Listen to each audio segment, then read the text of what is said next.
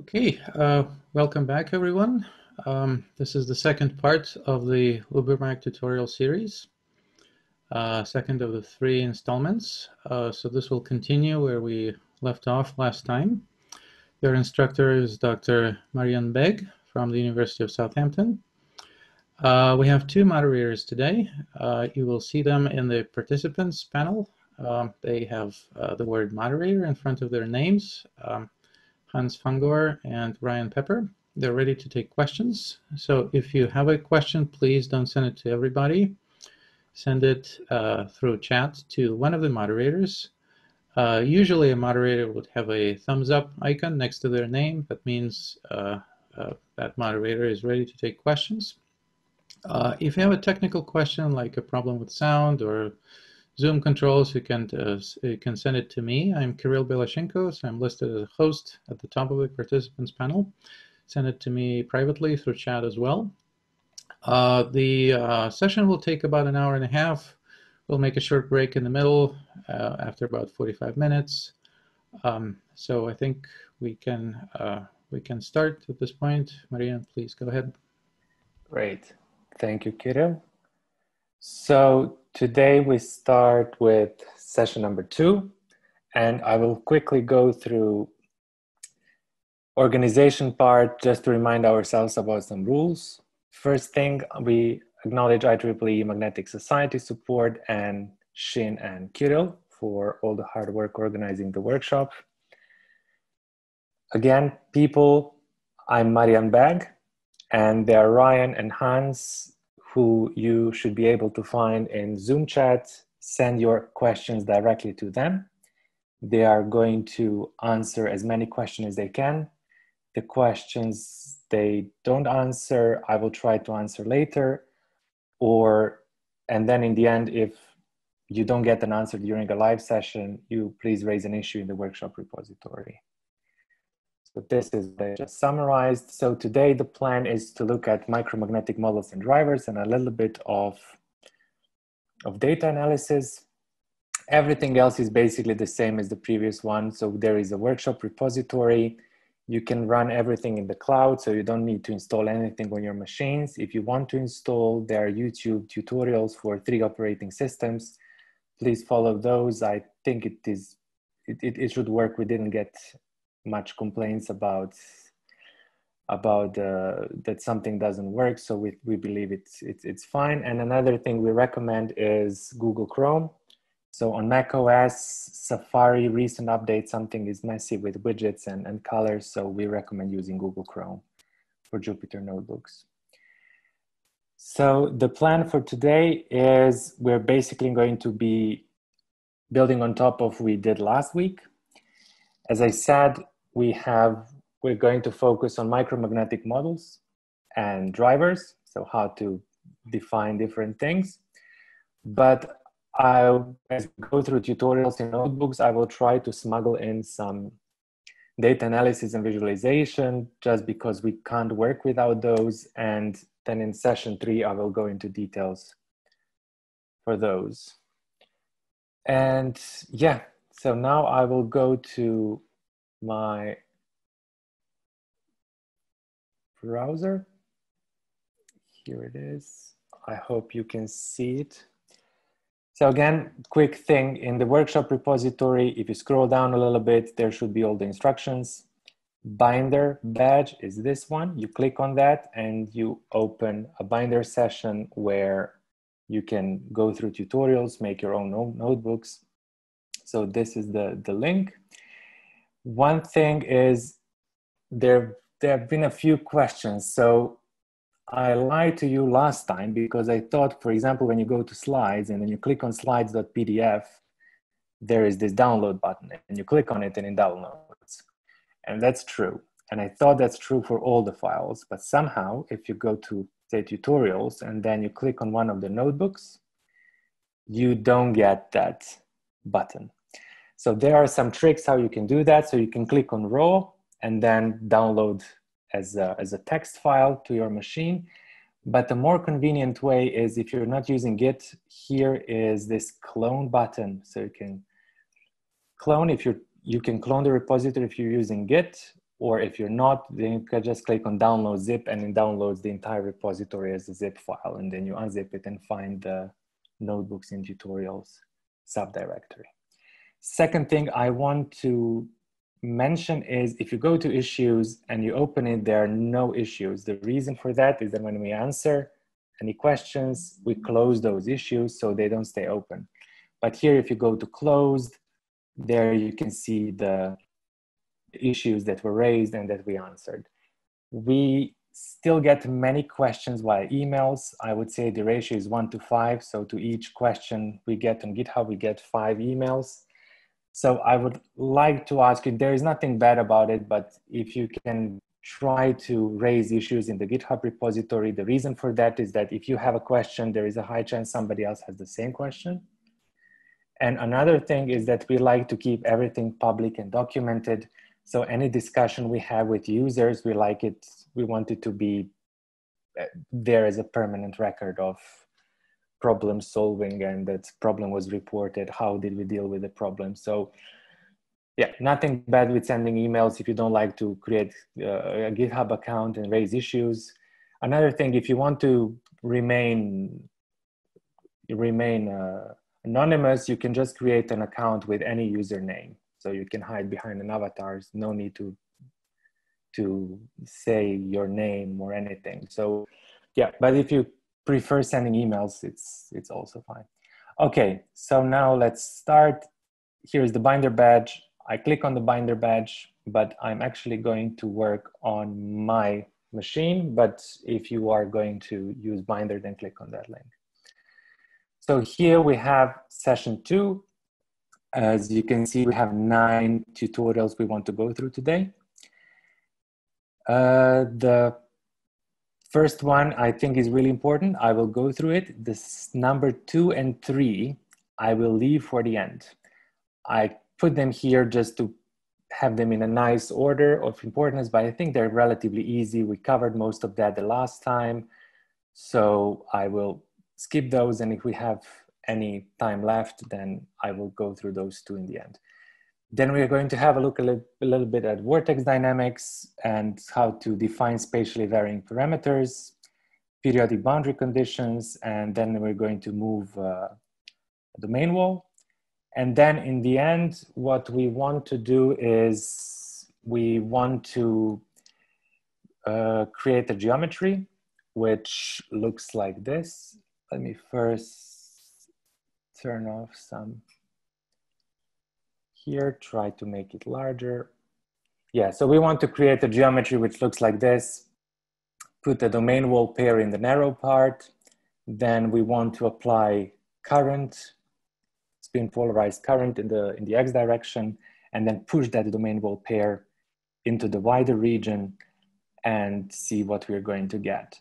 So the goal for today is basically that we put the domain wall pair in the narrow part, and we push it with the current, and we see it transforms to a skyrmion. So as the time progresses, we convert it to a skyrmion. Now, the building blocks to do this exercise should be in the tutorials we're going to be covering today. So you should be able to do it in the end. The notebook is there with solutions. If you want to do it, you can do it on your own. If you don't, you just have a look at the solutions. Okay, so now let's start with the tutorial number 1, which is magnetization field. So last time we discussed how to define an initial magnetization. We said it is a field object, which it lives in discretized field package. But we didn't say what should we do if we want to make it spatially varying. What should we do if we want to don't want to simulate a cube? What if we want to simulate a sphere? So in this tutorial, I'm going to cover those basics. So how do we start? Anything which has to do with fields, vector fields, scalar fields, meshes, regions, boundary conditions, that all lives in discretized field package. I import it, and here I say SDF just to keep the name short because I'm lazy to type. Now, the first thing we want to define is the region. And the region is always cubic. And basically, we just need to pass 2 points between which the region spans. So if we say that our region is between X coordinates are between 0 and 100 nanometers, Y is between -20 and 20, and Z is between 0 and 10, then we can choose these two diagonally opposite points. We could have chosen different ones. We could have done 0, 20, 0, and 100, -20, 10. Doesn't matter, just we need two diagonally opposite points. The restriction here is the one, all the edge lengths must be greater than 0. So how do we do that in ubermag? We define 2 points, P1 and P2. In our case, they are tuples. Tuples, it means they are in these rounded brackets, 3 numbers separated by comma. It can be anything. It can be a list. It can be an iterable, can be a NumPy array. For simplicity, I keep it as a tuple here. And then we define the region. So we say df.region, classes always start with capital letter. And then in brackets, we pass 2 points. We could have done this, but you will see it's much better if we are explicit and then we say P1 equals P1 and P2 equals P2, just because some unusual errors can occur when you don't know where your tuple is going to end. Okay, so we define the region. Oh, I didn't run this cell. We define the region. Now our region object is in this variable, and there are lots of different things you can do with the region object.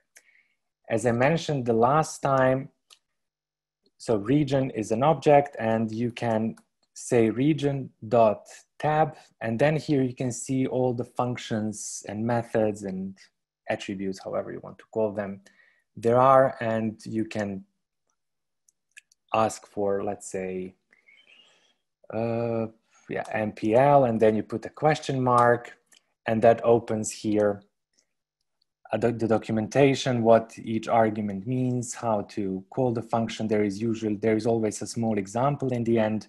So if you don't know what to do, how to call a function, and you don't want to go online, look for tutorials or read the docs documentation, just put region dot or any object dot tab, look what there is. You don't know how to call it, put a question mark, and then you should be able to find it. Here I will quickly go through some properties. So we can ask for the minimum point of the region. We can ask for the maximum point of the region. In our case, they're the same as P1 and P2. We can ask for the region center. We can ask for the edges. Everything is in SI units, so everything is in meters. Most objects in ubermag have 2 ways how they can be visualized. So they can be visualized using matplotlib, and then you call .mpl, or they can be visualized using k3d, and then you call .k3d. Matplotlib is a quasi 3D plot, but it's actually a nicely arranged 2D plot. It's not interactive, you can't rotate it, and it's not very good with ratios and proportions. So you can see here the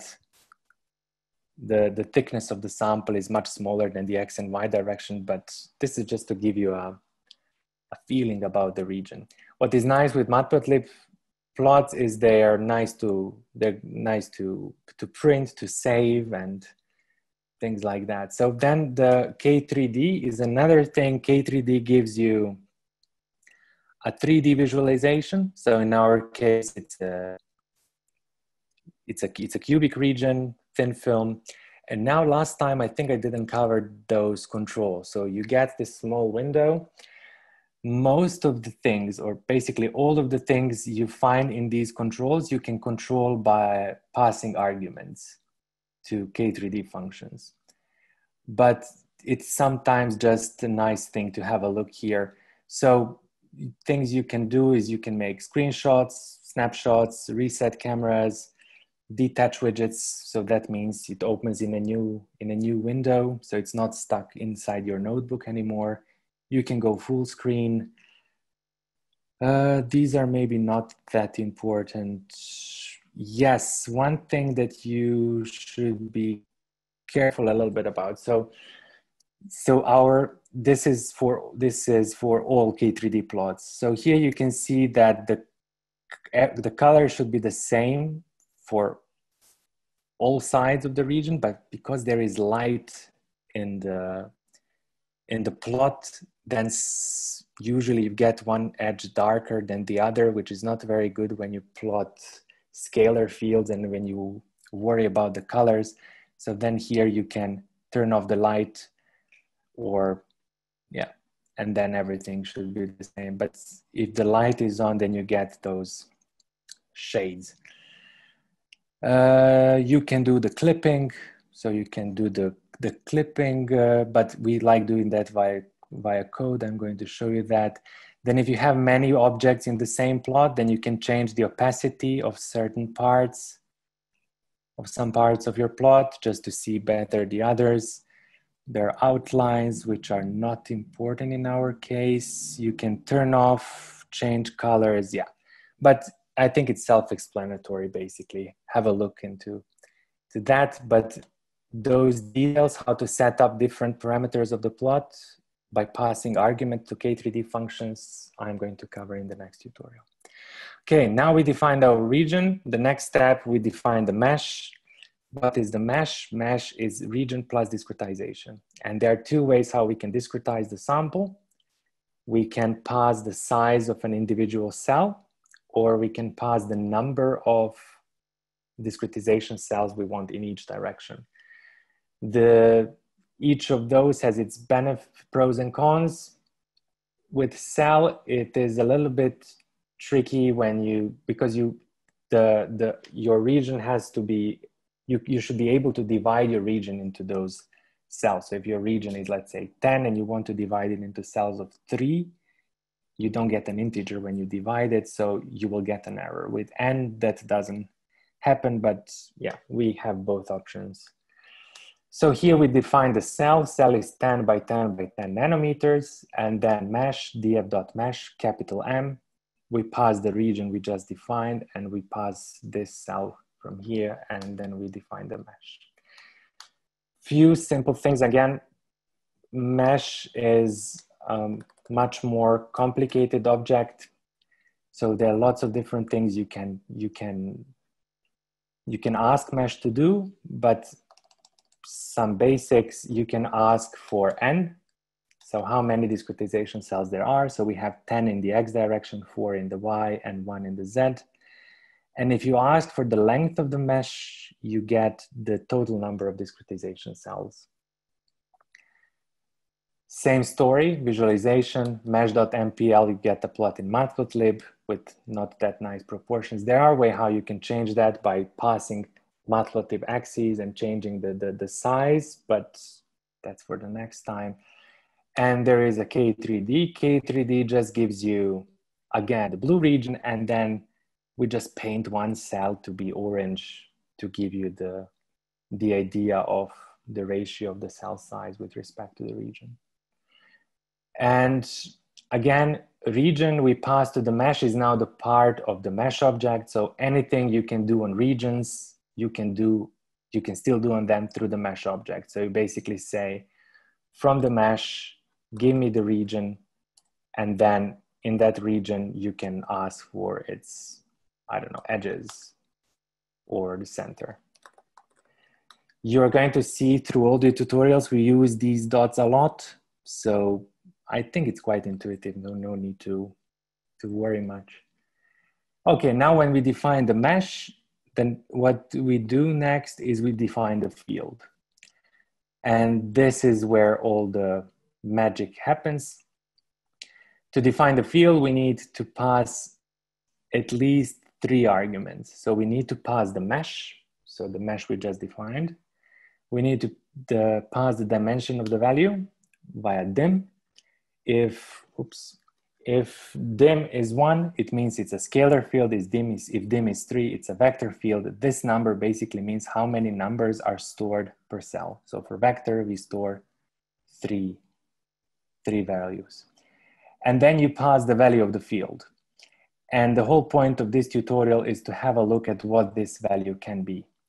So if we want to define a uniform field where to each cell we're going to assign one vector in 1, 0, 0 direction, then we pass just a tuple to it. Again, here it's a tuple. It can be anything. It can be a list, a NumPy array, any iterable.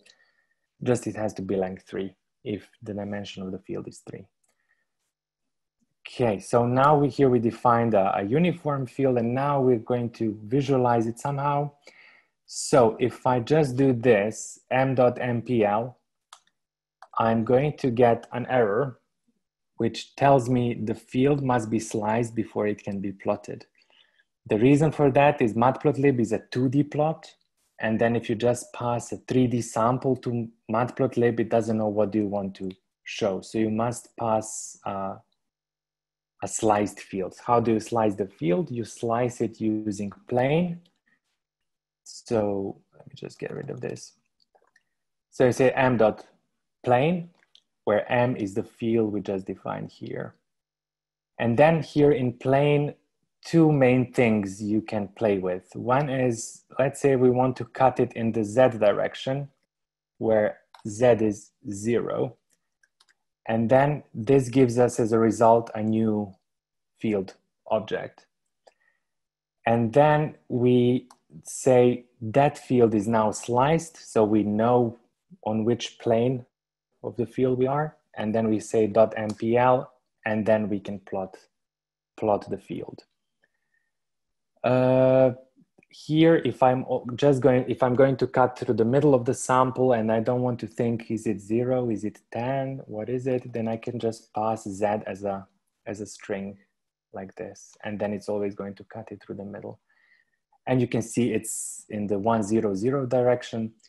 So z means we cut the plane perpendicular to the z-axis, or we show xy plane.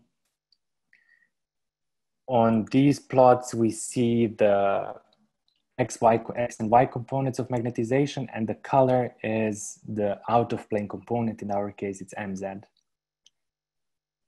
Okay. Similarly, K3D. Now with K3D plots, you can see I don't need to pass a plane, so I don't need to cut the plane and tell K3D how to orient my plot, because K3D is a 3D plot. Here, this head size is something for the next session. Basically just tells me how big my arrows should be. So if K3D is not smart enough to figure that out on its own, then you just need to help it a little bit and say, okay, I want it larger or smaller. Okay, now fields have lots of different things. So if I go m dot, and then you can see lots of different things. You can do mathematical operations with it. You can compute curls, derivatives, divergence, Laplace. I will go through it a little bit later when we compute Skyrmionic numbers. You can ask for topological charges. You can compute volume integrals, surface integrals. You can write to field to different files, to VTK, OVF, HDF5. You can ask for individual components. So this is something which might be interesting. So if I just ask for M, it is a field object with dimension 3. So it's a vector field. But if I just want to extract an X component, I do m.x, and then I get the new field, but now it's dimension 1. So I just get a scalar field. So for example, if I think we had average here, so m.average gives me the average of the entire field. Okay, more details about that later. And now our field is in 1, 0, 0 direction, as we said, but we didn't specify the norm. And in ubermag, when you want to specify magnetization saturation, this is the place where you need to do that. So when you define your field, you pass the mesh, value dimension, and the value, and then you need to specify the norm. In our case, I put the norm to be 8 times 10 to the 6. It is always amps per meter, and I pass it here. It must be a scalar, so you can't pass a tuple. And now if we ask for an average, this is the average. So we set it with this value, but then normalize all cells to be with this norm. The cells where zero vectors are, the zero vectors are stored are ignored. So we don't normalize those cells. So value, where value is 0, 0, 0 has higher priority than setting the MS. Okay, now what do we do if you want to specify a spatially varying field? Here in value, as I said, we passed constants. So we passed a tuple here and we passed a scalar there. But this can be basically anything. It can be any callable. So you can write a function. It can be a file. It can be another field, or yeah, many different options. It can be a whole NumPy array. So many different options. But if you most often thing we do is we specify spatially varying fields using Python functions. How do we write Python functions? Def space function name, in brackets we put the argument. Here I call it a point. And now this function here has to be defined for any point that is passed to m value. So if we use if and else, we must be sure that it covers all the cases or all the points our mesh has. And here what I do, x, y, z equals point, I just unpack the point. So I don't want to call point of 0, point of 1, point of 2. I just say x, y, z, and then I can do some, say here, very simple. If y is greater than 0, I want it to be in 1, 0, 0 direction. Otherwise, I want it to be in that direction. And now I pass this function name as a value to my field. Now what happens internally, field is going to call this function for each point in the mesh, and function is going to return one of those two, and then field is going to set the value of that cell to be that value. Now, if I plot it, this is the plot. So for y greater than 0, we have in 1, 0, 0 direction. For y less than 0, we have it that way. Okay, now the field object is a callable itself. So you can treat it as a, as a function, let's say, and you can pass a tuple to it, and then field is going to tell you what is the value of the field at that point. So if you say, this is my point as a tuple, and then you pass that point to m, it is going to give you the value at that point.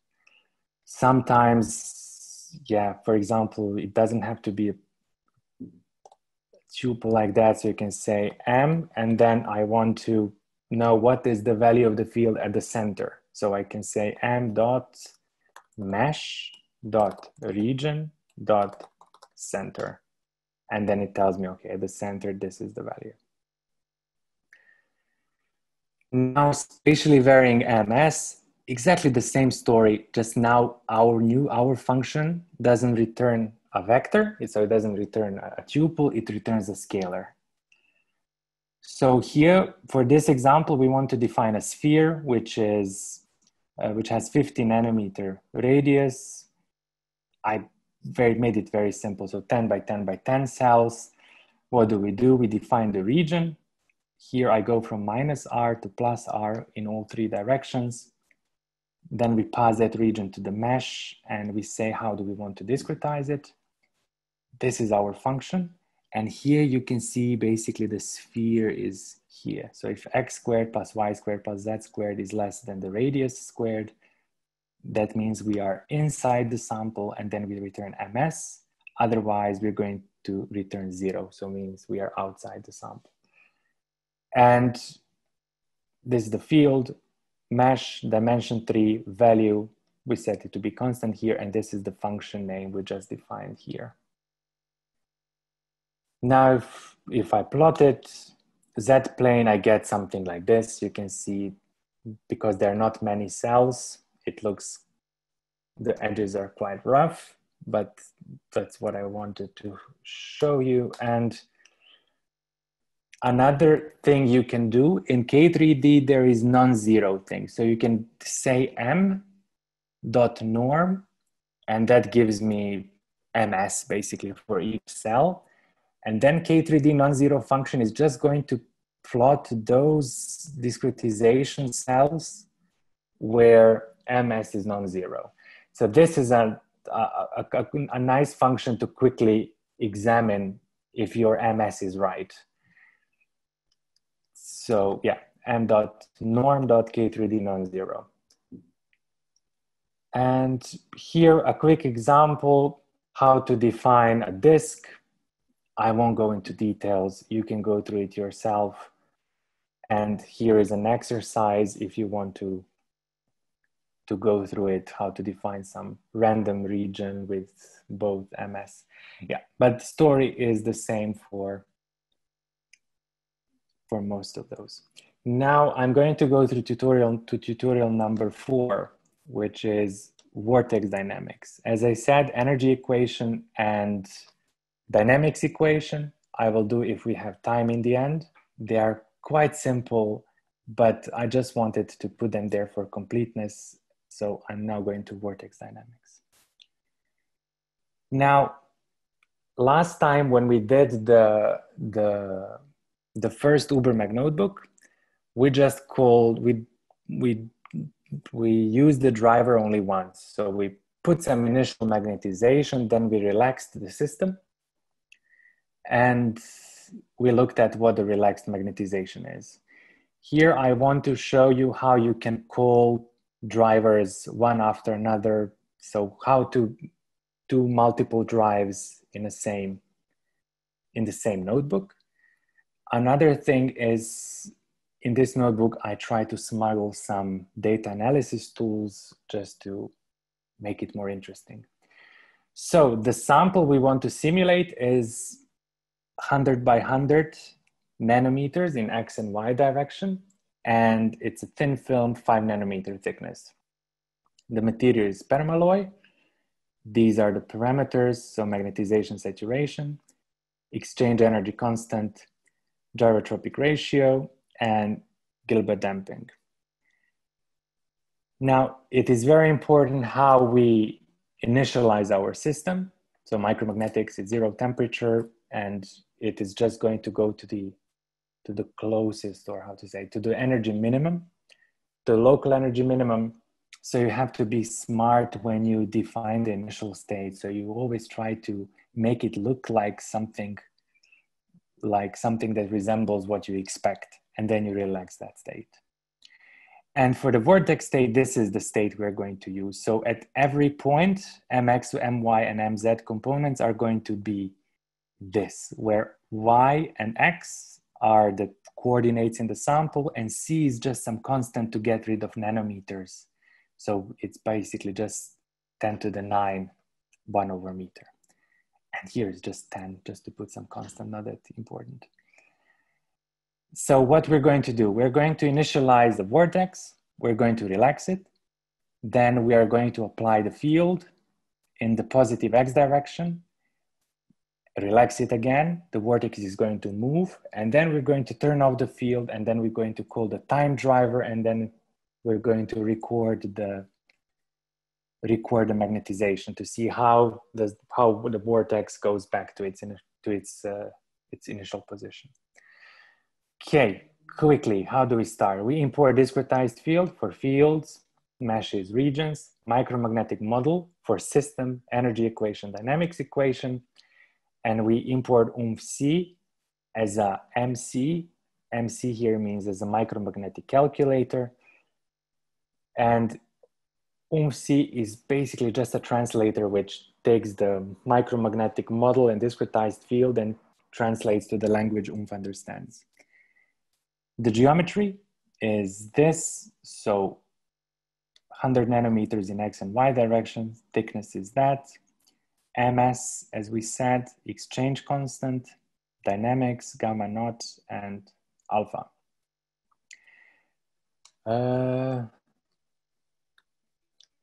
First thing we do is we define the system object. We say system equals MM is for micromagnetic model dot system, and here we put the name of our system. This name is the name of the directory which is going to be created on in our local directory, where we store all the results of different drives, and then later we can go to that using micromagnetic data package and analyze those individual drives. So try to be smart when you define those, and also be careful if you already have a directory with that name, it can be overwritten, and yeah, so be careful when you do these things. Energy equation, what do we do? So we say system.energy, and here we just put the sum of individual energy terms. In our case, we just have exchange and DMAG for simplicity now. So we say mm.exchange, the parameter is A, and mm.dmag, no parameters here. Dynamics equation, system.dynamics, two terms, we have precession and we have damping. Now gamma naught is the one we defined here, but you can also use it from the consts. So mm.const, and here you can see there are lots of available constants you can use. So you can just use it like that. No need to define it separately, but yeah, let's try to be as clear as possible. So this is our energy equation, our dynamics equation. The last thing we need to do is we need to specify the initial magnetization. First thing we do, we define the region. The region, here I put it between minus L/2 to L/2 in X and Y direction, and thickness is between 0 and thickness. Now I pass that region to my mesh and say I want this to be my cell. It's quite big, but should be fine for permalloy. And initial magnetization, if you remember, we wanted it to be something that is going to give us a vortex when we relax the sample. So this is the function. This is the name. It can be anything. So this is something you choose. It takes one argument. That argument is always a tuple. Here we unpack the tuple. This is the constant we defined when I said it's 10 to the 9. And we return this. Maybe just to be more explicit, I should have put it like that, just to make it clear it's a tuple. So it returns a vector, minus c times y, c times x, 10. And now we pass that function name to the value when we define the field object for magnetization. And norm is just ms, so it's a cubic sample. It's a single scalar. Again, you can inspect different things of the objects. You can ask for system.energy, system.dynamics, just to be sure if everything is as you wanted. You can plot the initial magnetization. You can see it looks like a vortex, so our initial state is quite good. But at this point, we do the relaxation. So two main drivers are minimization driver and time driver. Minimization driver, first you need to create a min driver object. So you say md equals mc.min driver. mc is a micromagnetic calculator. In our case, it's OOMMF. And then from that object, you say md.drive, and then you pass the system object you just created. Now drive is going to take the system, look at all its properties, equations, and initial magnetization, going to translate it to language OOMMF understands, run OOMMF, and then it's going to OOMMF, when OOMMF gives us the results, it's going to load those results back to the system object. So now if we drive the system and plot it again, so I say system.m, so give me the magnetization, the new one. slice it with the plane perpendicular to the z-axis, and plot it using matplotlib. And when we plot it, we get our vortex. Now, we said, so there is no applied field and the vortex is at the center. Now we want to add an in-plane field to move the vortex core. So we're going to apply the field in the x direction. How do we do that? So this is the field we're going to apply. So it's in the x direction, 10 to the 4 amps per meter. And now all you need to do is just say the system.energy plus equals mm.zeeman, which means add this term to our energy equation. And what do you do after that? You just drive the system. So MD, we already have it defined from the previous drive, m.drive. In the next tutorial, I'm going to show you different things, how you can change parameters of drivers and evolvers. For now, we're just going to trust the default parameters, but anything you can do in OOMMF, you can change in OOMMF, you can change through ubermag here. And yeah, if we run it again and plot it, we see that our vortex core went up. So the field is in positive x direction, so this region grew and this region got narrower, and that's why our vortex went up. Now, what do we want to do is now we want to turn off the field and record the dynamics. How do we do that?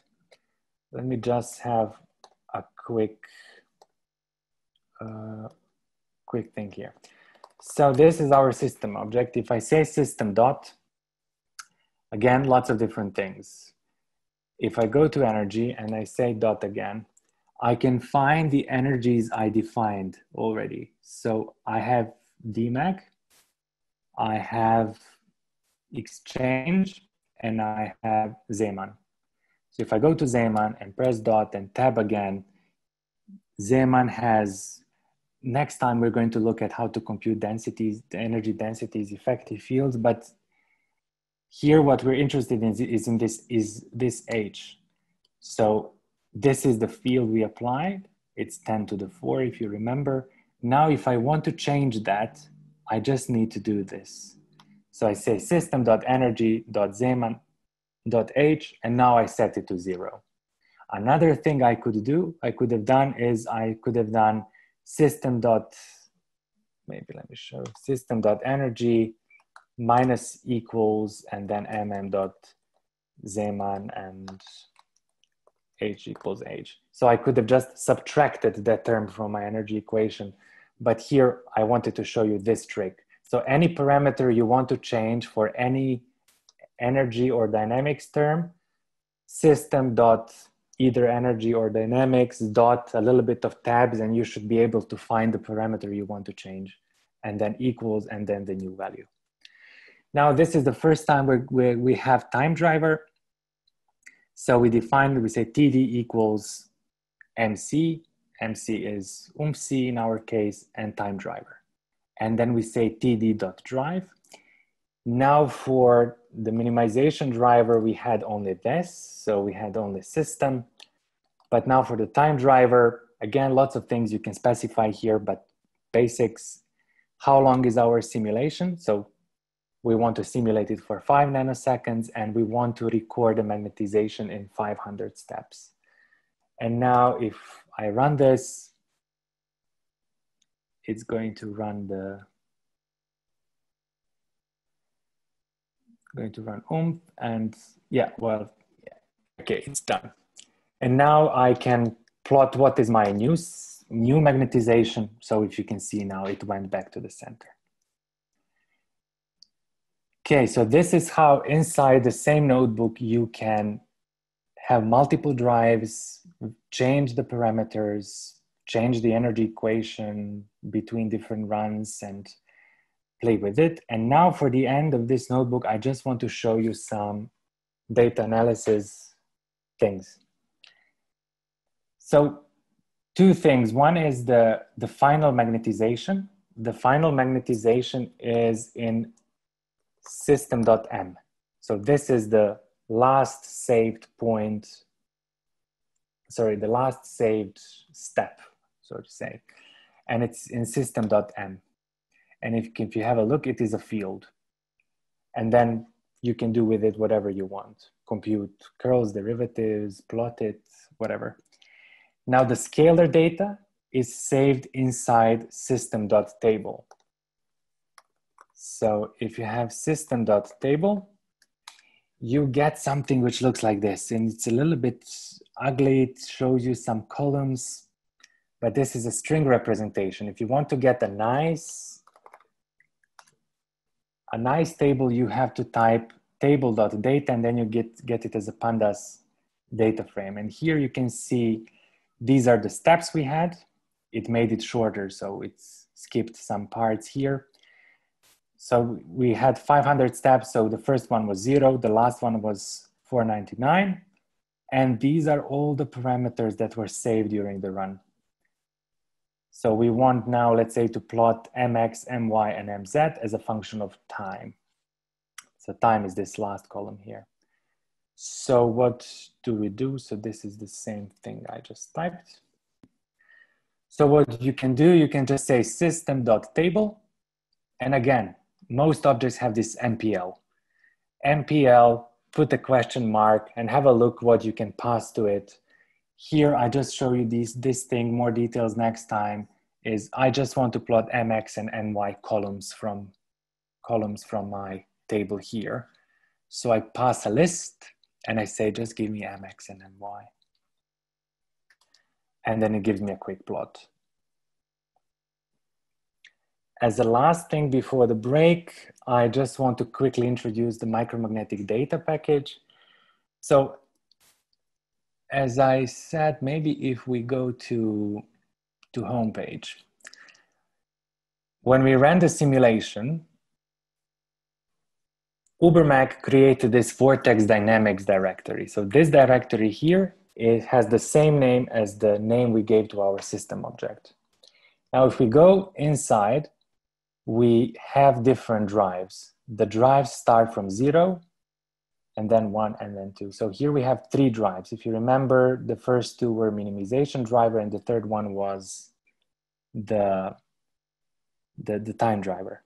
So if you go to one of those, you can see lots of input files and output files from OOMMF or from UMax and what ubermag created.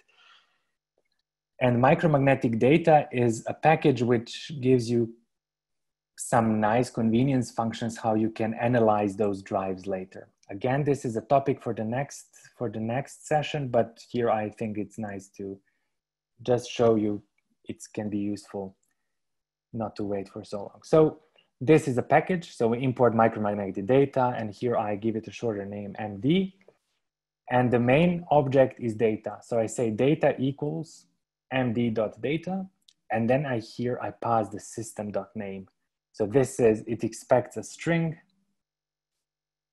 So I can just say system.name, and then this is the name I gave to my object.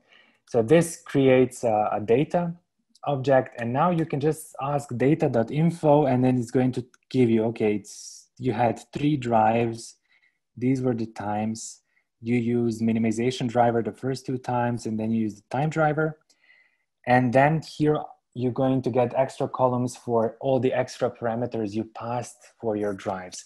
So for minimization driver, if you remember, we didn't pass any extra values. So that's why we had none here. This means not a number. But for the time driver, we had the total time and the number of steps. And now let's say we want to analyze this time drive. So this time driver, so drive number 2. What I can do, I can say, maybe let's just do this. So I can say from data, give me the drive number 2. And this gives me a drive object. Now from this drive object, again, lots of things are in there, but you can ask for, I think you can ask for,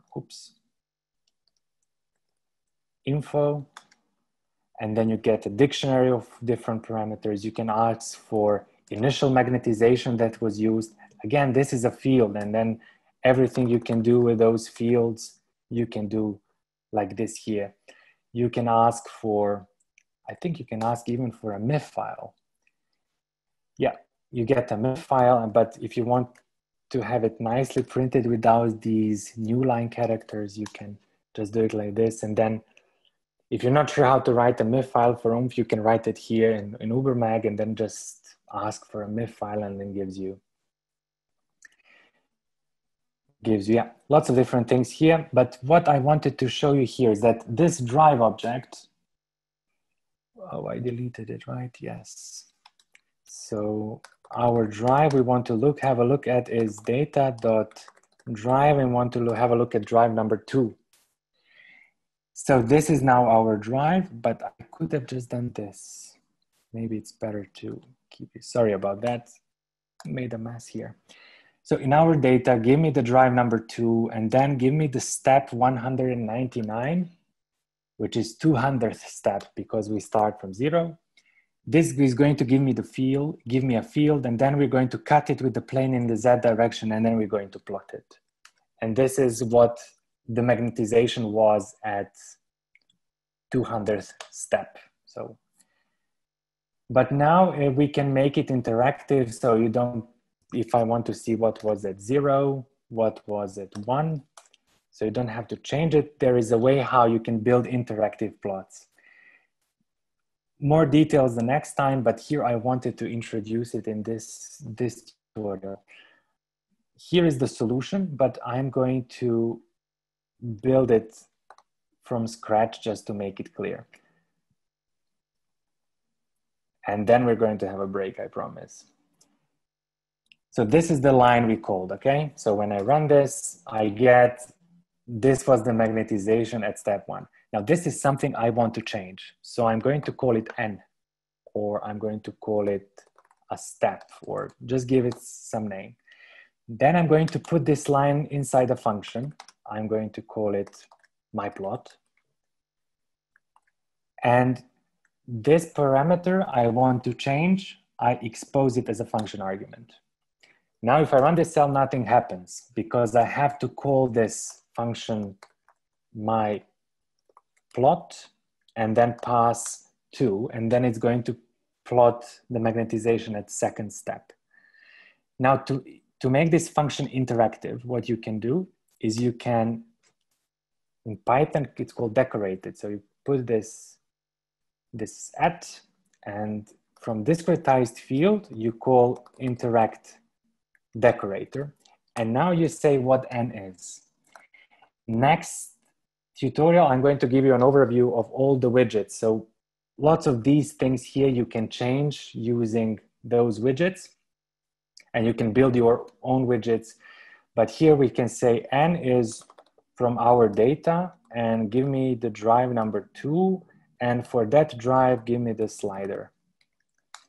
And now if I call it, I get a plot, but I also get this slider here. And now when I move this slider, I can show different steps. You can also put some play buttons here. And the reason we do it this way is because then you can build interactive plots any way you want. So you're not stuck to our user interface for plotting, but basically you can build your own interactive plots. You can expose different things. You can change the colors, change the color maps. So, but the recipe is this: plotting line, put it inside a function and expose what you want to change. So N, comma, I don't know, axis and color. So everything you want to change, and then df.interact. And here you define all those things. So each of those is a widget, and then you just pass, you define those widgets, and then you're going to get something like this. Yeah, and that's it. Here, this is a solution, what we did. Yeah, one thing I forgot to mention here is, if you look at the slider, if I slide it quickly, you can see the plot keeps changing because there is this delay. And ubermag tries to read all the points in between over which you went with your slider. So what you can pass is you can pass this continuous update equals false, and then you don't have that problem. So as you drag it, nothing changes until you drop, and then it changes. Yeah, small trick.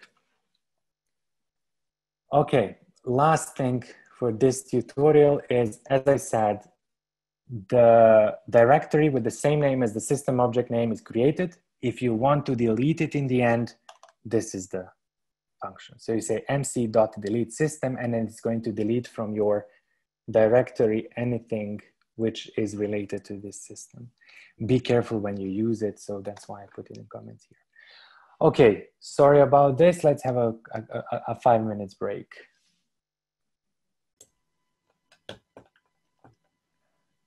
Okay, so this was Vortex Dynamics notebook. Now the next other notebooks are much shorter, I think, and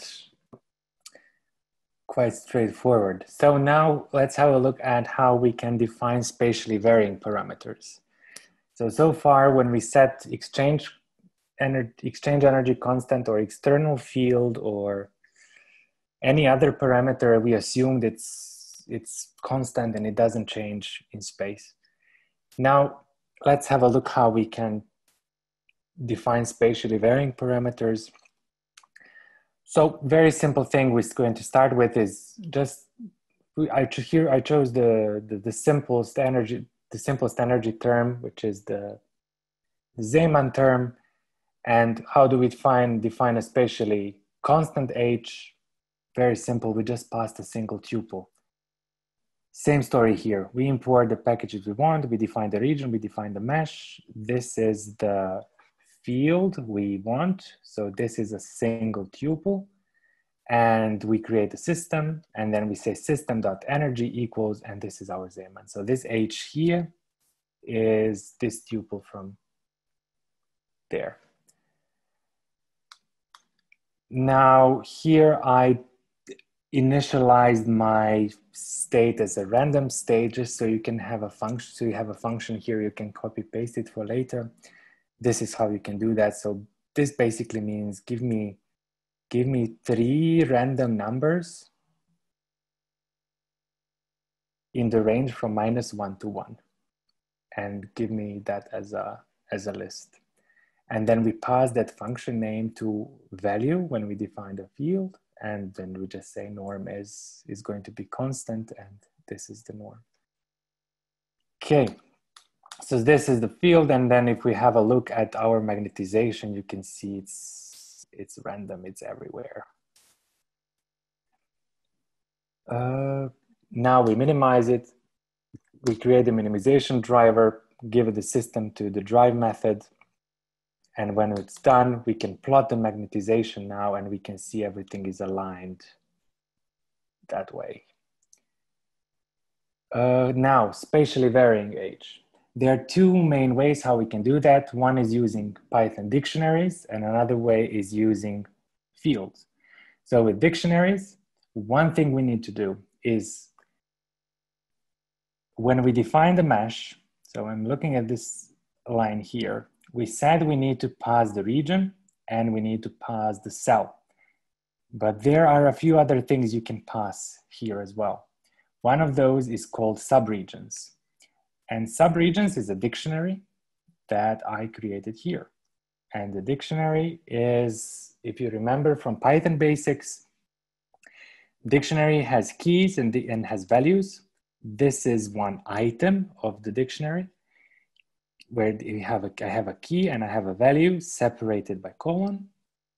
And here I give a name to my subregion. I can call it subregion 1 and subregion 2, or I can call it iron and I can call it, I don't know, cobalt and whatever.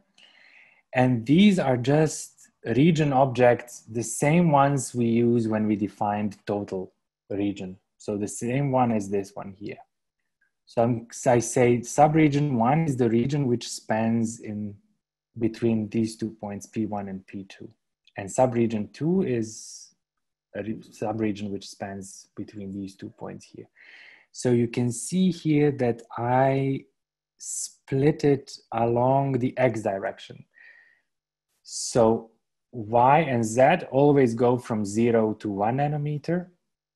And X goes from -10 to 0 in one region and then from 0 to 10 in another region. And now this dictionary I created, I pass it here to subregions argument. And now when I create it, I get a mesh. Now, when I want to define a spatially varying field, I can use the dictionary again. So I can say now my H is a dictionary, where in subregion 1, I want this field applied, and in subregion 2, I want that field applied. Same story here. I create a system object, but now I don't put the tuple here. I don't give a tuple, I give the dictionary I just created here. And then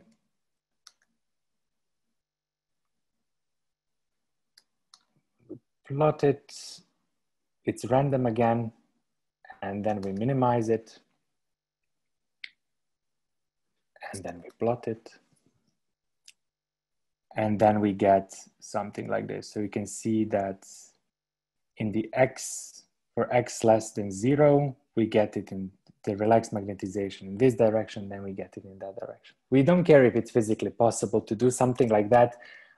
Here, I'm just showing you how to define spatially varying parameters. One thing I can show you here is now when we do mesh dot, and then there is MPL and K3D for plotting, but you can also see when you define subregions, you also have K3D underscore subregions and MPL underscore subregions. So you can pull this and then you can get a feeling where how your regions are defined or subregions are defined, or you can do mesh.K3D subregions, and then you get something like this.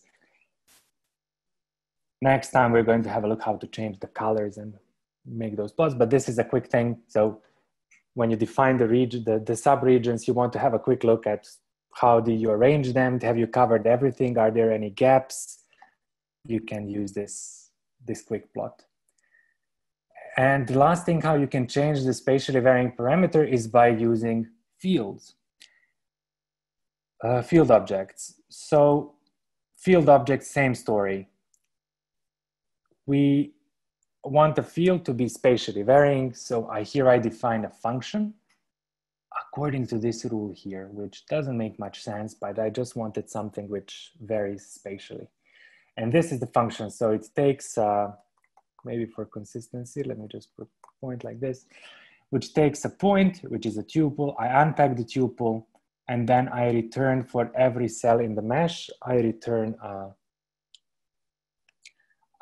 vector. Why a vector? Because H is a vector. If I was varying exchange constant, then I will return a scalar.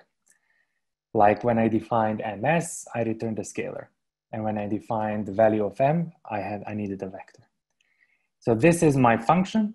And now I just defined a field. Field is defined on the same mesh as magnetization. It is a vector field. And this is the function that we just made. And this is a norm. So I just wanted to normalize the field. And now this H is a field object like any other field object, and anything you can do with field objects, you can do with anything you can do with magnetization, you can do with fields. So if I say H, give me the plane perpendicular to the Y direction, or give me XZ, give me the XZ plane, and then plot it using matplotlib, I get, oops, I didn't run this cell. And then I get this. Next time, maybe quick thing here, you can change the figure size. So you can say, I want it to be for 15 times 3, I don't know, to change it. But more details in the visualization part. And now what you need to do, everything is exactly the same. So this is basically all copy paste we had before, but now H is not a dictionary anymore or a tuple. It is a field we define here. And now when I call this, run it, and then when we relax it, oops, we relax it and plot it again, we get the magnetization, which looks something like that. Weird, physically impossible, but just to give you an idea, any parameter in energy equation, dynamics equation, can be a dictionary. If you use dictionary, you must have subregions in your mesh. Or if you don't define subregions in the mesh, you can just pass any parameter as a field. Those fields of parameters for any energy or dynamics parameter are fields like any other field, and anything you can do with them. You can compute averages, you can compute derivatives or whatever. Okay, so this was spatially varying parameters 1. Now there is one quick thing, what you do with exchange and DMI. So here I show an example from one of my papers where we looked at some Bloch points at the boundaries between grains of different chirality, which means the DMI, absolute value of DMI is the same in both grains, but the sign changes. So in one grain the sign is positive, in another grain the sign is negative. Now here I'm going to show you how to deal with that. So this is a real world example. We have a disk which is 150 nanometer in diameter, and it consists of 2 layers. So we have a bottom layer and we have a top layer on the disk. Now the bottom layer has 20 nanometer thickness and the top layer has 10 nanometer thickness. The bottom layer has negative D and the top layer has positive D. Same story, I import everything I need here. I define some parameters. So this is the diameter, this is the thickness of the bottom layer, H bottom, H tops, the thickness of the top layer. This is the cell I use to discretize. Here we use iron germanium, so the right way to discretize it, the right way to discretize it is using less than 3 here, but here I put it 5 just to make it faster for these demonstrations. Yeah, where I hear, too many details here, but then I have 2 subregions. I call it region 1 and I call it region 2. Region 1 is, you can say, it goes from minus d half to d half in x and y directions, but in the z direction goes from minus hb to 0, and the region 2 goes from 0 to h top in the second subregion. Then here is a quick shortcut. I don't remember if I showed you that last time. So far I showed you, you need to create a region and then you pass that region to the mesh and then you pass that mesh to the field. A quick shortcut is, if you don't want to define that region object, you can just pass P1 and P2 to the mesh directly, and then mesh is going to create the region internally. So here we define the mesh. I pass points P1 and P2. This is the number of discretization cells I want in each direction, and these are the subregions I defined. So if I look at my mesh looks something like this. This is the region, and this is one discretization cell, this orange bit here. And I can also plot the subregions. So we have 20 nanometer bottom layer and 10 nanometer top layer. Now we define the system object. How do we do that? Let me put this on top maybe, just to make it clear. So we define the system object, mm.system, and we give it a name. I here call it a Bloch point. And now the parameter D, we said we want it to be negative in the bottom layer, in region 2 or 1, let's say positive in the bottom layer, or R1, and in R2 exactly the same value, but the same absolute value, but now the negative. Now what to do between those regions? So as you know, the DMI, like exchange, is the nearest neighbor interaction, and you need to know what to do at this boundary. So when you look at one magnetic moment at the boundary, you must know how does that point interact with another discretization cell across that boundary. And you can, by default, if you don't specify it, it's going to be 0. So you're going to have 2 completely decoupled regions. But if you want to specify, be specific what happens at those boundaries, then you do write a key, which is like this. So R1 colon R2 as a string. That means this is the value of D at that boundary here. So this is D, which is a dictionary, spatially varying, 2 values in 2 regions, and specified what happens at the boundary. MS, it's constant, doesn't change, and exchange energy constant.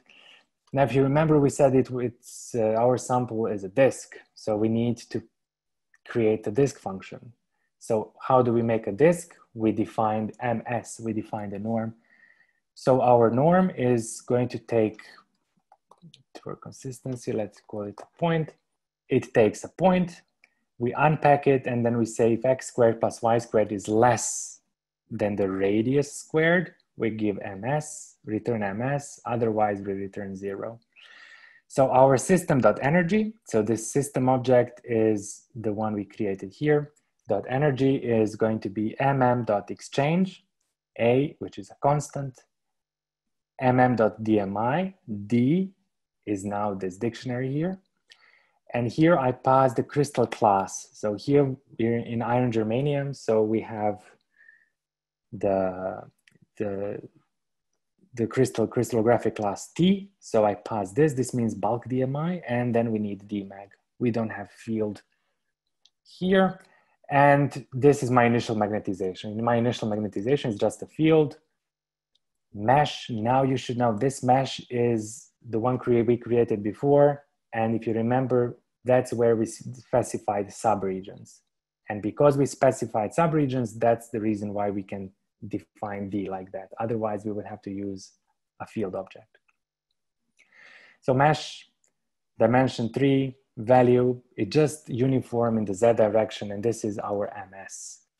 Now, if I plot my sample, so what I do here, system.m.norm and K3D non-zero. So if you remember, this should give us our sample. So something that looks like a disk. Now let's minimize it. We create a minimization driver and we drive the system. And then we're going to plot it. And then when I plot it, what is new in this plotting line here is, let me go one by one thing here, maybe it's easier. So system.m. Now let's say we just want to plot the Z component of the field. If you remember, when I went this tab, we had X, Y, and Z here. So I want a Z, and this gives me a field object, which is of dimension 1. So this is a scalar field. Now I want to plot that scalar field using K3D. But now, because I'm plotting a scalar field, I'm not interested in vectors. I can be specific here and say, give me a K3D scalar plot. Now, when we plot it, we get something like that. And if you remember, we had a disk. The reason for that is that K3D scalar, it now acts on this m.z. And K3D scalar doesn't know, is the value of mz 0 because it's really 0, or it's because we are outside the sample. So this K3D scalar function doesn't know that. So what you can do is you can pass a filter field. So field. So you need to help K3D function a little bit. And what is the filter field? The filter field is just the norm. So you can say system.m.norm. So this works like, if this is 0 at the cell you want to plot, I'm not going to plot that cell. If this is non-zero at the cell you want to plot, I'm going to plot that cell. And now we have it filtered, so we got rid of all the points where norm is 0. So now if we have a quick look, we can see we have 2 vertices, one on the top and one on the bottom. And they have different orientation. And now we're wondering what's happening in the middle of the sample. So somewhere in the middle. So I will quickly go through this. So I can create a K3D plot. like that. And then on that plot, I can plot two different planes and then display a plot. So this is how you can plot multiple planes on the same plot. More details later, but here I wanted to show you quick another interactive plot you can do. So now let's say we wanted to plot system.m yeah, maybe better not to waste time much on this. Next time we're going to go into details for plotting. So I'm plotting from my system.aim. I'm cutting with the plane. Now I want to vary where I cut the plane. So I want to vary this y. And that's why I put the entire line into a function and I expose this y value. Now this gives me a field and then I call it, I say plot it with matplotlib. We could have used K3D as well. And then I say I want this to be my figure size, vector scale. I'm going to show you later what it means.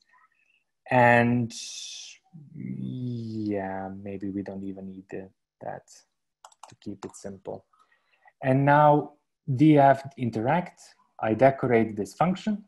And I say this argument here is going to be system.m.mesh. Now mesh has also sliders like drive, if you remember from before. And I say I want to slide through the y direction and I want to turn off the continuous update. And now if I run this cell, I get a plot which looks like that. And then if I go through here, so this is we're looking at the disk from the side and cutting it with a plane. So as we go through to the middle of the sample, so the middle of the sample is exactly 0, we get something which looks like that. And then here in the middle is a Bloch point. You see there is a vortex, two vortices of the same chirality in the top and the bottom layer, but they have different orientations. So that's why you have a Bloch point here. Main message of this notebook is if you define spatially varying parameter for DMI and for exchange, you must be careful about the value at the boundary. If you don't specify it, it's 0 by default, and those two regions are going to be decoupled. Okay, now let's go to another notebook. Periodic boundary conditions. This is a very simple notebook. How to deal with periodic boundaries. First, in this, so here we are going to simulate a single skyrmion in a square with periodic boundary conditions. So you can imagine like we cut out one skyrmion out of the, I don't know, hexagonal lattice, and then we simulate it. We import everything we need. So we import OOMMF, discretized field micromagnetic model. We define our region. You can see our region is going to be from -50 to 50 in X and Y directions, and it's going to be 10 nanometer thickness. Then I pass that region to my mesh. I say this is the cell, so discretize it in 5 times 555 nanometers. And this is the point where you specify the boundary conditions. So if you remember, the previous tutorials, we had subregions here, but now we're talking about boundary conditions. So you can specify the boundary conditions here. Boundary conditions, if you are talking about periodic boundaries, it can be that. It means it's periodic only in the X direction. It can be periodic only in the Y or in the Z, or it can be periodic in X and Y. It can be periodic in X and Y and Z. It can be periodic in Y, Z and X. So this is the same if I said X, Y, Z. Now, if you look into the documentation, you can also here specify Neumann and Dirichlet, but this is experimental a little bit at the moment. So we're now talking about X and Y. So now we define the mesh. We can have a quick look at it. Yeah, it looks about right. So it is a square with some thickness, and we have 2 discretization cells along the thickness direction. Now we define the system object. So the system object is, we call it a skyrmion. Our energy equation we have exchanged with this parameter. we have the DMI, crystallographic class CNV. CNV is, for example, cobalt on platinum. So it's an interfacial DMI, gives you nil skyrmions. Those materials have often, basically always relatively high uniaxial anisotropy out of plane. So 0, 0, 1 direction for the anisotropy. This is the anisotropy constant. And we also applied some field in the Z direction, 10 to the 5 amps per meter. And here I just want to show what is the energy. And this is, so we have exchange, we have DMI in its interfacial or CNV crystallographic form, and we have uniaxial anisotropy, and we have Zeeman.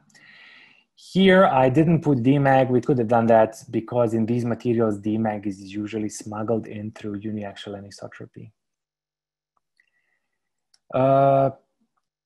Now we need, like with Vortex, we need to initialize our system in the right way, which means we need to suggest to our system that we want to relax to a skyrmion, because if we start from a uniform state, most probably it's going to stay like that because of the relatively high anisotropy and a field.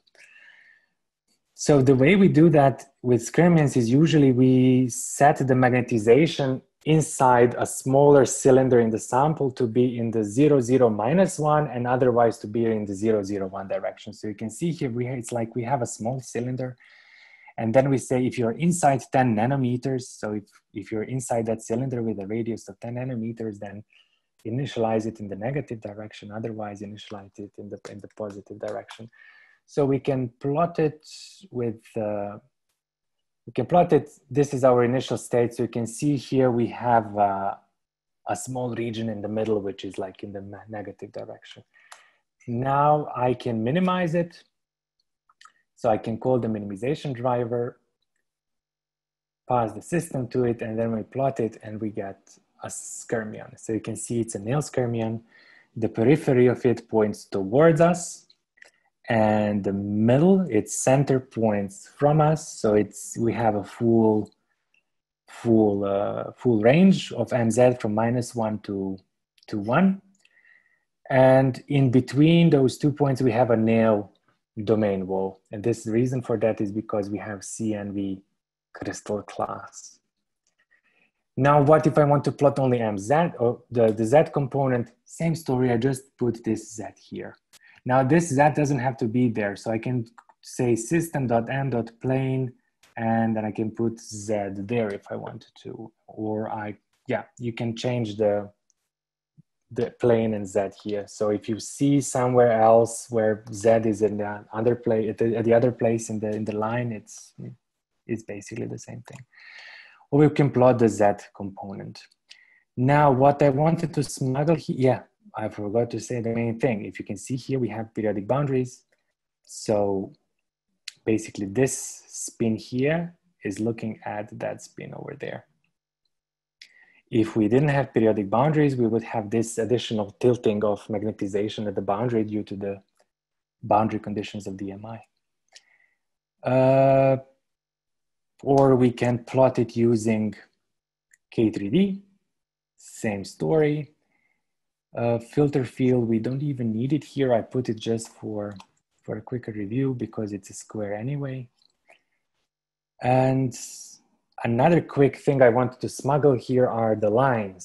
So now let's say we want to sample the magnetization along the line which goes through the middle like that. How do we do that?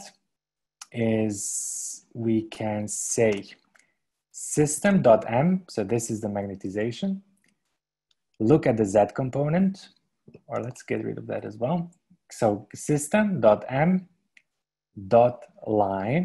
and now to that, for the line, you have to pass 2 points. So 2 points between which the line spans. So we're sampling along the x-axis, so we vary between -49 and 49 nanometers. Y and Z are always 0. And here we pass at how many points we want to plot it. Now this gives us a line object, which is a sampled field. More details next time about line objects. But you can here say .mpl. And now this is going to give me mx, my, and mz of the field, how it varies along the line. So this r here is the distance on the line from the point P1. And this is the value of that. Now, if I just want to show the z component, I can either here say y-axis equals mz. I think this is the way, no. No, sorry, it's vz. Value z. So I can either do that, or I can just say, don't sample the entire vector field, just sample the z component, or I can put it there. Now you can also make these plots interactive with widgets and everything. So more details next time. And finally, another thing I want to smuggle in this notebook is how do you do operations on fields? So if you had a look at some paper with skyrmions, most often you see this formula, which is a skyrmion number or a winding number. And if it's one, it's a skyrmion. If it's not one, it's not a skyrmion. We're not going to go into philosophical discussion here, but let's say this is the formula we want to calculate, okay? So I will make a few empty cells here, and let's do that from scratch. So system.m is our magnetization field. With the magnetization field, we do different operations. To make our life easier, I'm going to do this. I'm going to say m equals system.m just to type less. And if you have a look here, it's lowercase m. Lowercase m means magnetization divided by ms. So I want to have, I want just the orientation field. So this is a normalized field. So this is the m. Now what do I have here? I have a cross product of derivative along x with derivative along y. So I can say m dot derivative along the x direction, cross product with the derivative along the y direction. Now, what is the cross product? In ubermag, we use this as a cross product. Now, all that, I need to do m dot product with that. The dot product is this. Now, this is what we had.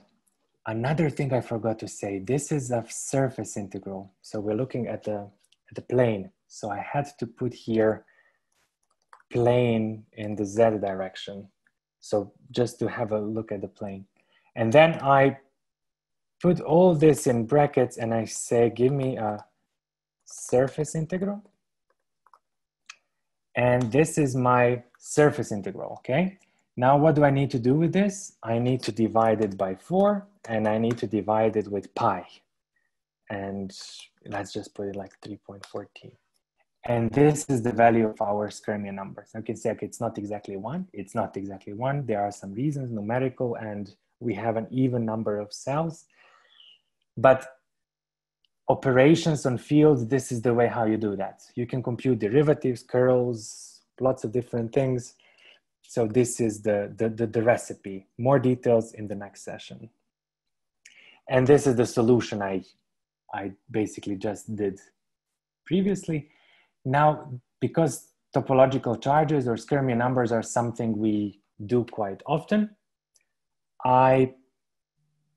we implemented this topological charge as a function already there. So you can just say system.m.orientation, cut it with plane z, and give me the topological charge in that plane. And you can see the answer is almost the same as when we do it like that. Or if you want to get a better method of computing it, then we also implemented this Bag-Lucia method, where we actually basically do the triangulation of spins in the sample, and then we compute spherical angles between those samples. So this method is much more clever than that one. So if we run it that way, then we can see we get something which is almost 1. Okay, Main message from this notebook, if I go quickly to the beginning, is periodic boundary conditions. You pass BC and define it to the mesh. Everything else remains the same. Plotting, we already had a look into that. New thing is the line object, sampling along lines, plotting different things. Plotting is the next session, how to make these plots interactive, change the labels, make them look nice. And operations, more details next time. Lots of operations are already implemented, so you can just type your equations the way you want, and then you do operations on them. Now, if I go back to my index, current induced, very quickly go through that, and then you can do the exercise as we planned on your own.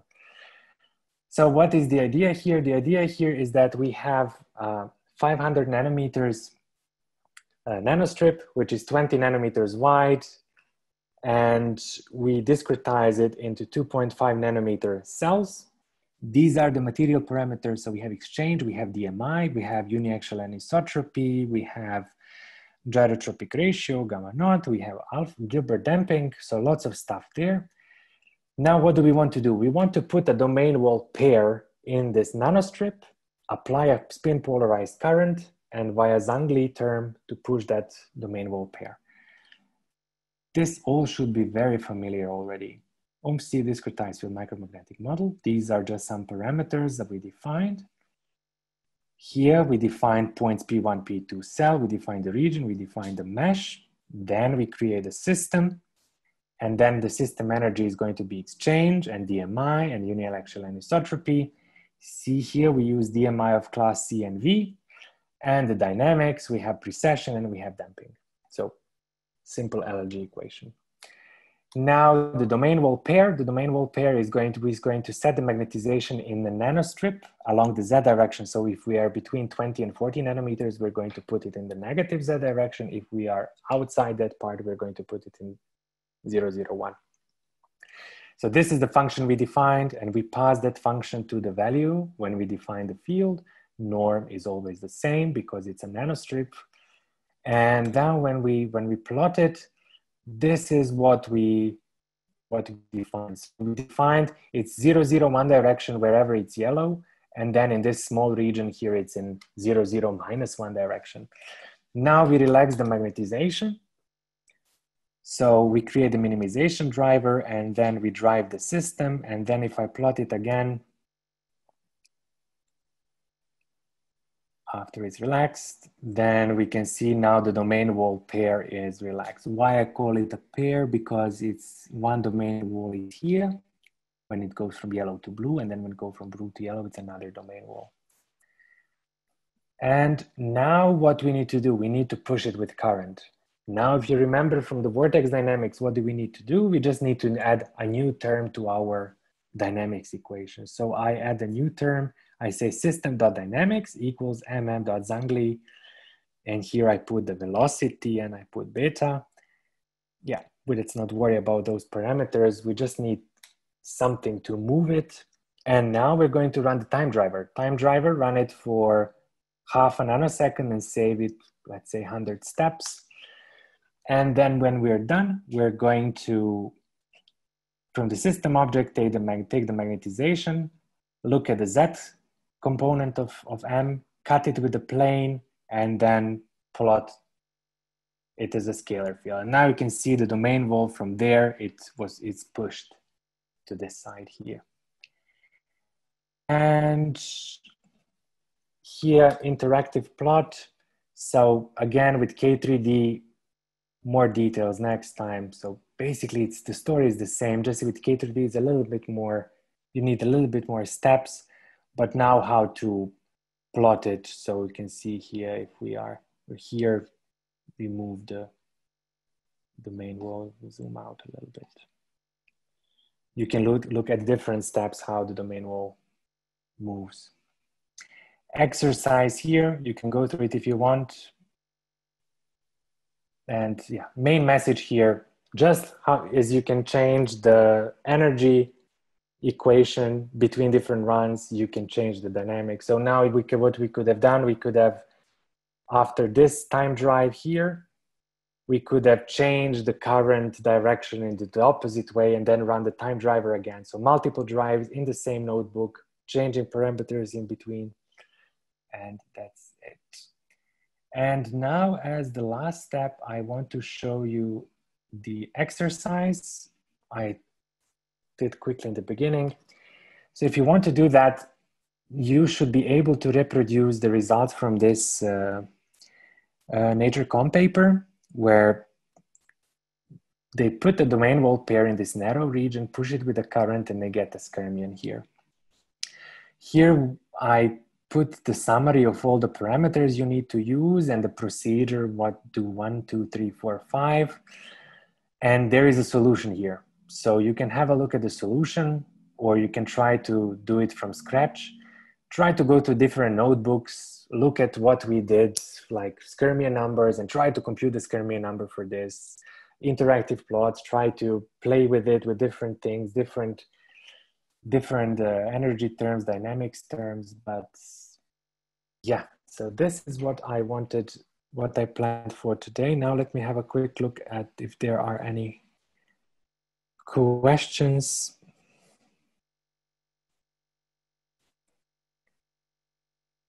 Okay, as I understand, Hans and Ryan answered all questions directly. So yeah, no more questions as I understand. Let me check if there are any in the chat.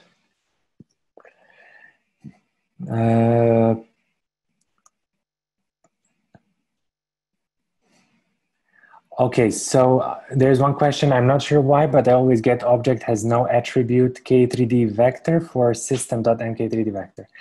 Okay, the reason for that is that probably you have an outdated version of ubermag. So you need to run, I will put it in chat, conda update ubermag. And that should pull the newest version of ubermag.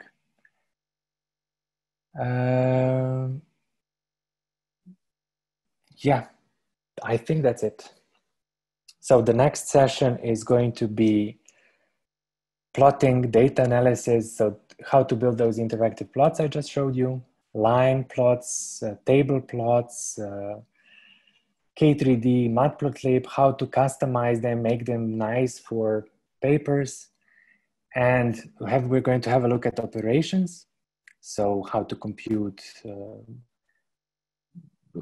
the effective fields, how to compute the energy densities, and how to, yeah, basically do any mathematical operations with fields.